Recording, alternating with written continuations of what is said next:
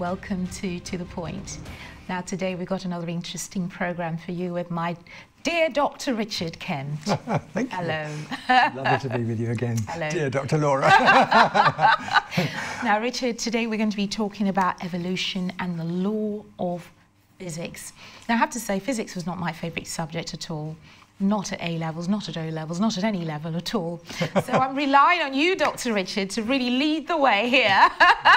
And we're going to be talking about two things, basically, evolution and the law of physics. And how we basically, we probably are going to annoy a few evolutionists out there, but I hope that we have more creationists who are watching than evolutionists. But Richard, as God says, there are two basic laws. I mean, God didn't say that, but we know that there are two basic laws of physics. Would you like to just talk about that very briefly? Well, yes. I mean, anybody who studies physics at O level or A level or any level will start off with the first and second law of thermodynamics. And the first law very simply says that energy and matter cannot be created or destroyed. I'll say it again. Energy and matter cannot be created or destroyed. Now, that, of course, causes massive problems to the evolutionists because they want the singularity, which they talk about, to create itself, and they want it to explode, which requires energy, the energy to come from nowhere as well. But anyway, as far as the actual laws of physics, the basic laws of physics, and the first law of physics says that energy and matter cannot be created or destroyed, which is why in the book of Genesis, and I think Laura might be reading this at some stage, in the beginning God created the heavens and the earth. So it didn't all happen by chance. God created the heavens and the earth, and he also created energy. When God said, "Let there be light," that's when God created energy. But moving on to the second law of thermodynamics, it gets even more complex. You'll see this in the fun facts, but it gets even more complex because the second law of thermodynamics describes something called entropy. Now that's a rather technical word, so I'll make it simple for you. Entropy just describes energy systems. And energy systems always get worse and not better. For example, a hot cup of tea gets cold. I'm always drinking cups of tea when I'm working, and I tend to get involved in my work, and then a quarter of an hour later I've got a cup of tea and it's cold because of entropy. Another example of entropy, all of us, our metabolic rate, measured by our body temperature, if you like, is slowing down because of entropy.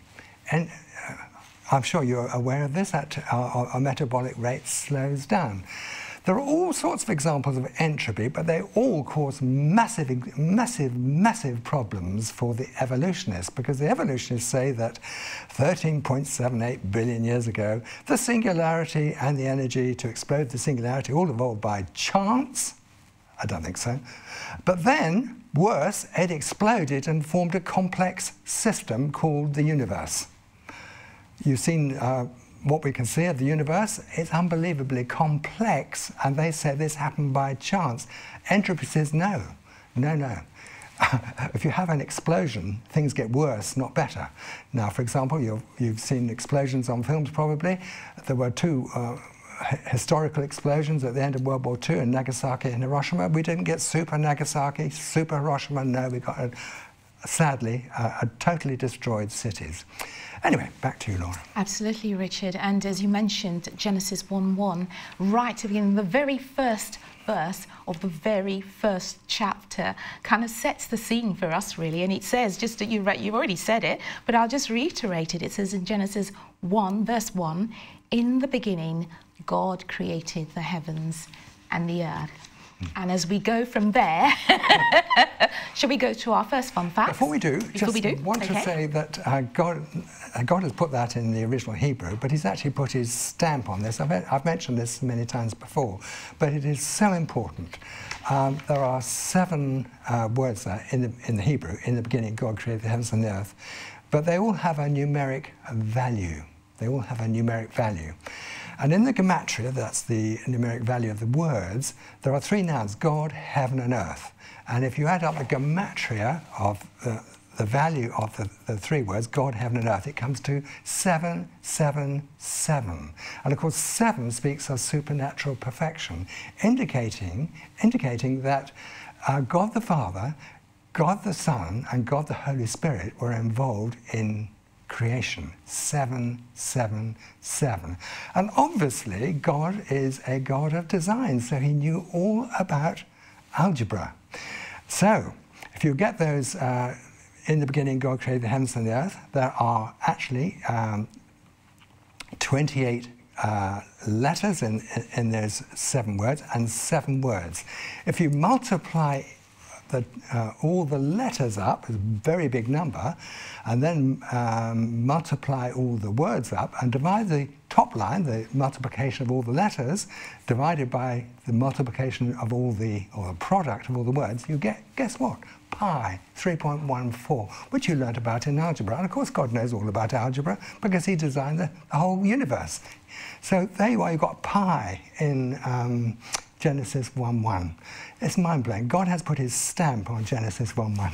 Absolutely, and we can see the patterns in this same creator in different organisms and different organs as well. Yes. He's got a pattern and he works in patterns, Yeah. like the number 777. Yes. I've just come back from Israel not too long ago, and one of the places we went to was in the Jewish quarters. They had the Cardo, which has got lots of Yes. art galleries and Yes. things, and we happened to meet one of the artists in person. He actually autographed one of his paintings for us.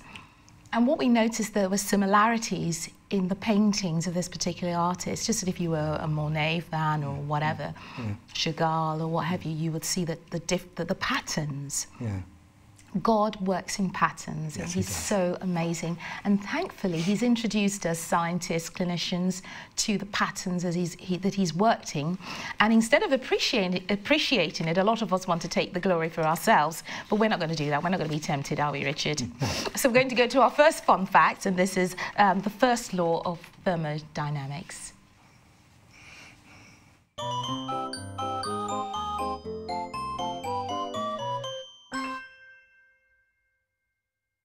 Hello, my name is Richard Kent.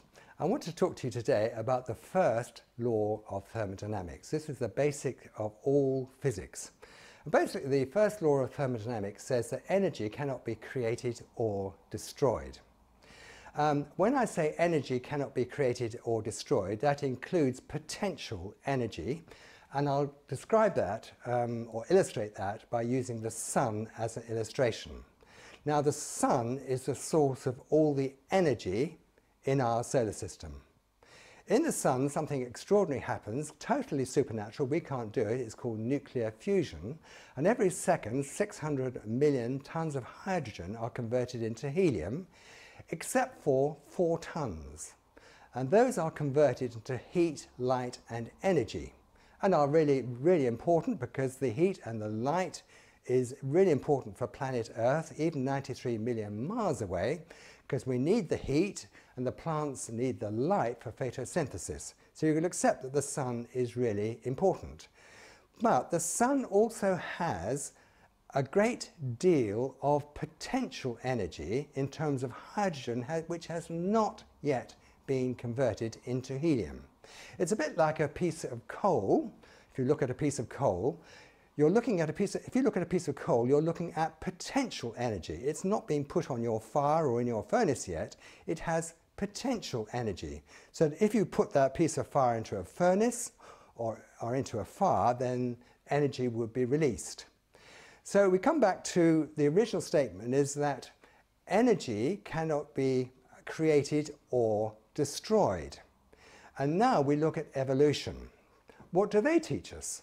Well, the evolutionists teach us that 13.8 billion years ago, there was a singularity that was so small you can't see it, but of infinite weight, and it exploded by chance and caused the whole universe to be created. That actually is directly opposed to the first law of thermodynamics. The Bible is quite clear. In the beginning, God created the heavens and the earth. That's Genesis 1:1. in the beginning, God created the heavens and the earth. And then God said, let there be light. God spoke, and the matter was converted into energy and light. Now we know from Einstein's law of relativity, E equals mc squared, energy equals mass times the square of the speed of light. So there is a relationship between mass, energy, light and time. So when God said, let there be light, that was the beginning of time. Time is the fourth dimension, and there are 11 dimensions that we know about, and there probably are many more.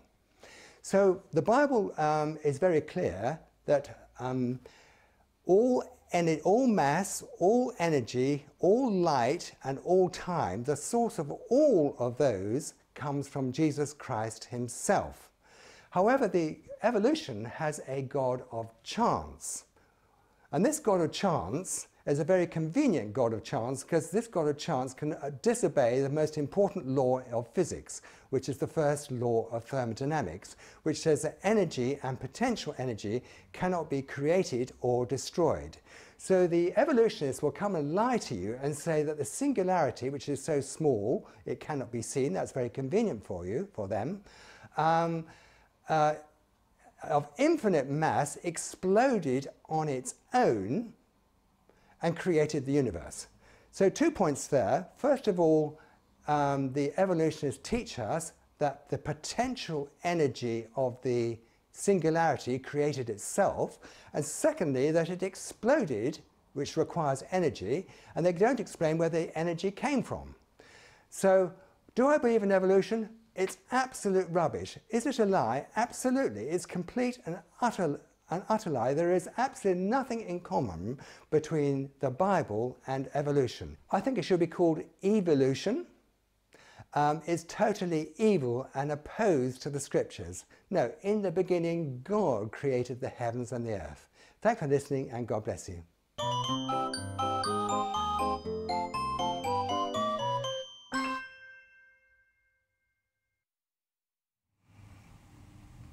Welcome back to the Point. And Richard, that was a good play of word there, wasn't it? Evolution as opposed to evolution. But yeah, so that was the first law of thermodynamics. And Richard, let's just perhaps unpack that a little bit more. You mentioned that energy cannot be created or destroyed. Oh. And so you've basically debunked the evolution theory, haven't you? Because it would have had to have started somehow. Where did that energy come from? Well, where did the mass come from? Where does the energy come from? They just tie themselves up in knots. I mean, they claim evolution is scientific. It's totally non-scientific. It doesn't even obey any laws of physics at all. It's all imagination. It's rubbish. And it's worse than rubbish. It's actually evil, because, unfortunately, this evolution rubbish is taught to our children at schools. And they learn about dinosaurs billions of years ago and all the rest of it. And they basically treat the creation story in Genesis as a fairy story, basically. They treat it as an embarrassment. I'm embarrassed about evolution. It's rubbish. It's garbage. Jesus, by the way, quoted creation twice. He actually used the word creation twice. In Mark 10:6 and Matthew 19:4, he used the word creation. Don't you know, at the beginning of the creation, God created the male and female at the beginning of the creation. And actually, Jesus actually referred to Genesis, the book of Genesis, 37 times. And by the way, Jesus actually, he went to the equivalent of a Bible school, and he would have learnt the Torah, the whole 5 books of the Torah, word for word, every single word of it. And he quoted from the Torah, the Pentateuch, many, many times. So anyway, evolution's rubbish. Yes. Well, it's very sad that our children are being taught that evolution is as it is, because it means that they don't have a sense of, I mean, it takes away the reference of things like morality and actually loving your neighbour as yourself, because you're just an animal. You've just evolved from a monkey or whatever. And, you know, animals behave like this. You're just an animal. And we're totally not animals. We are created in God's image. God took time in creating us. We're special to him. We're in his image. Yeah. I could actually add to that, actually, in Luke chapter 3, Luke was a medical doctor, he actually gives the genealogy of Jesus. In other words, the ancestors of Jesus, going right way back to Adam. 77 generations, which is a very important number, by the way. 77 generations, because 7 is the supernatural number of God. But it says that at the end of the book of Luke, that Adam was the son of God. Say it again, Adam was the son of God, not the son of a monkey. He was the son of God. That's what it says. You can look it up for yourself. The last verse in Luke chapter 3. Adam's the son of God. Adam, the son of God. Isn't it wonderful? And so are we. That is what we are too. We are now. That's wonderful. Yes. Yeah. Wonderful to be a child of God. And as you're watching, I hope you are really excited about the fact that you are a child of God. You did not evolve. God created you wonderfully and fearfully. And John 1:3, it actually just says, in the beginning, before we go to our next video, fun facts, it says in John 1:3, in the beginning was the Word, and the Word was with God, and the Word was God. God was in the beginning, and he was in the beginning, and all things were made through him. And without him, nothing was made that was made. You know, God is giving us the answers on a plate here, isn't he, really? Yeah. I did this. Whichever way you want to look at this, it's me. I am your creator. Yeah. I'm the one who made you, who fashioned you, who gave you such wonderful characteristics, colour of your eyes, skin colour, etc., etc.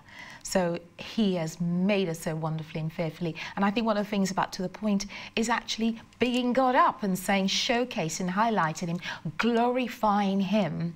We're giving him the glory that he really deserves. Right. Wonderful. So shall we go to our next video? Yes. Richard? Okay. And this is about the second law of thermodynamics.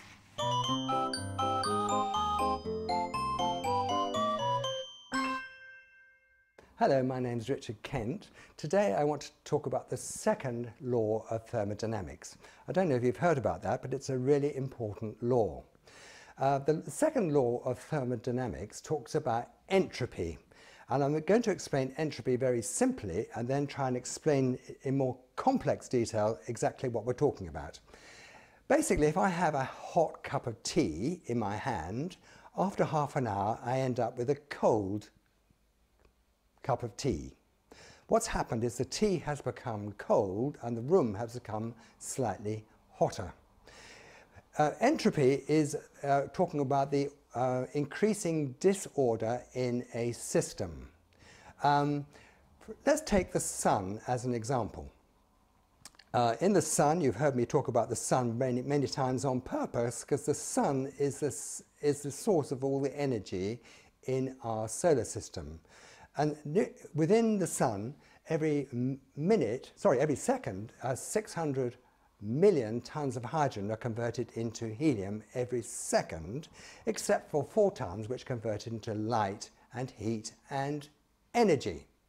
So actually, all the time, the sun is getting slightly smaller. Now, in billions of years' time, which we're not going to see because Jesus Christ is going to come back first, in theory, the sun would burn out completely. And that's called entropy, because the amount of energy and available energy in the hydrogen atoms in the sun is decreasing all the time, so eventually we end up with heat death. Now, this doesn't just apply to heat and energy, it applies to all systems. I'll give you another simple example. I have a very messy study, and in my very messy study there are lots of drawers and lots of different places I put things, and every 3 months they get very, very messy and I have to tidy that up, and it's because of entropy, increasing disorder in Richard Kent's study. There's increasing disorder in our own bodies. I used to be able to run quite a reasonable marathon, but I can't do it anymore. I can't run a reasonable marathon because of entropy in my own body. All of us are getting older. We're not getting better, we're actually getting worse. We're getting older because our whole body systems are winding down. Now, what do the evolutionists teach? They teach something completely different. They teach that 13.8 billion years ago there was a big bang, and something which arose by chance, called a singularity, exploded and caused a highly ordered system. Let me describe the system in terms of planet Earth. Our Earth is 93 million miles away from the Sun, and we're travelling through space at 60,000 miles per second, and at the equator is spinning round at 1,000 miles an hour. However, if we were 1% closer to the Sun, we would all boil. If we were 1% further away, we would all freeze to death as one solid block of ice. Now, there are literally millions and millions of different parameters on planet Earth, and I don't have to go into all the details, except to point out that the whole solar system is very carefully and intricately designed by a super scientist called Jesus Christ. Very, very carefully, with literally millions and millions of interdependent parameters. But the evolutionists like to break the rules of thermodynamics, the first and the second laws of thermodynamics. They like to say that with an explosion, things get more organized. Have you ever seen an explosion? Have you seen a firework explode? Have you ever seen on a film, have you ever seen an explosion? Have you ever seen something organized as a result of an explosion? Well, I'll tell you what, I haven't. I have never heard of an explosion causing an organized universe. Let me tell you that the laws of entropy say that it's not possible to have an explosion to cause an organized universe. The answer is evolution is rubbish. In the beginning, God created the heavens and the earth. Thanks for listening, and God bless you.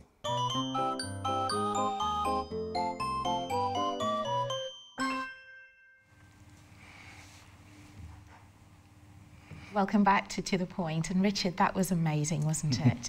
I mean, that image of an explosion of that lovely, pretty porcelain house absolutely sends home the point, really, that explosions cause destruction, yes, not order. Explosions cause chaos and debris, and not some ordered, created, systematically choreographed system. I love that your description of Jesus as a super scientist. Well, of course he is. He absolutely is. Yes. And I don't know if you remember when we're still in our Cleveland studios, when Howard took Leslie's handbag and emptied out all the contents and then picked them one by one and described all the things she had in her handbag. And I'm just imagining what your messy drawer must have looked like as well. Hopefully your wife won't do that to you, eh? Bring all the contents. Or maybe she will one day. Val! No. Well, we hope you've been enjoying the programme so far, but back to you, Richard, and talk about this. Well, I used to be a friend of Chuck Missler. Chuck Missler has gone to be with the Lord now. Wonderful, wonderful Bible teacher, highly respected. But I actually spent quite a lot of time with him in Israel.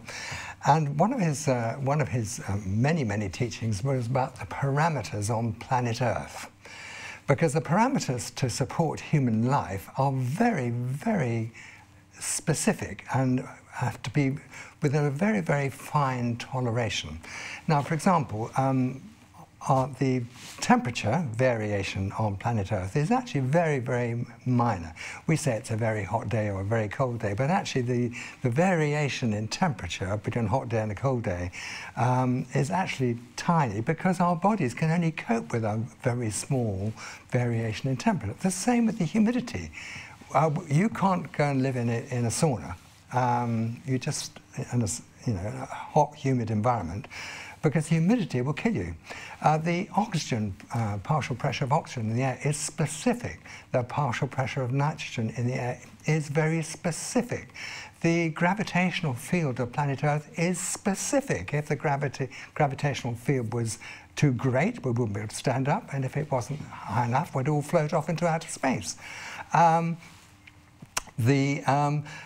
Everything about planet Earth is very, very specifically designed. And I remember Chuck Missler saying, he said, it's almost as if you were a Martian looking for space, looking from Mars and looking at planet Earth. So it's almost as if somebody designed that specifically for man to live on planet Earth. Well, of course, the answer is a Martian might like to think that, but the Bible says, actually, yes, God did design the Earth specifically for man to live on planet Earth, very, very specifically, with very, very tight parameters, which are all, by the way, interdependent, because if you increase the temperature, you actually affect the partial pressure of oxygen and carbon dioxide and the humidity and all the other factors. So God has designed something very, very specific, and for evolutionists to say this all happened by chance actually makes me extremely cross, because it's not scientific. And even if you tell the Genesis story to children, they will understand exactly what you're talking about. But if you go to a university and talk to academics, as I have done, they regard the Genesis story as a fairy story, and it's so sad. They believe in this evolutionary lie. It's rubbish. Well, Richard, I mean, the evidence is there, isn't it? Yes. It's not Dr. Richard Kent saying it's rubbish.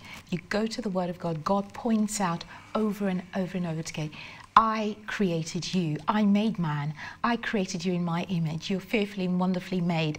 In the beginning, I did this. In the beginning, I did that. So there was a beginning. There was a God. He was there in the beginning, and he created, and his creation continues to exist because of the word that he has spoken way back in time, not billions of years ago, as people would say, but he spoke his word, it existed, and it continues to exist because of what he has said and what he has done.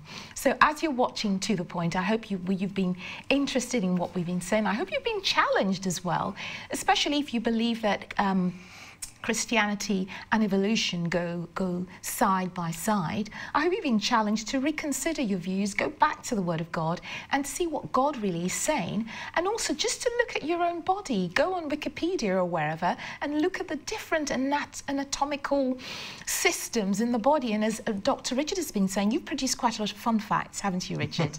So you can also see Richard's fun facts, is you have got, what is your YouTube channel called? Just Google Dr. Richard Kent Fun Facts, it'll go straight there. It'll go straight there. You've produced so many fun facts. So avail yourself of these fun facts. Read the Word of God. You've been watching To The Point with Richard and I. Thank you so much, Richard. info@Revelation TV to interact with us. We'd love your feedback. Until next time, see you again soon. God bless you.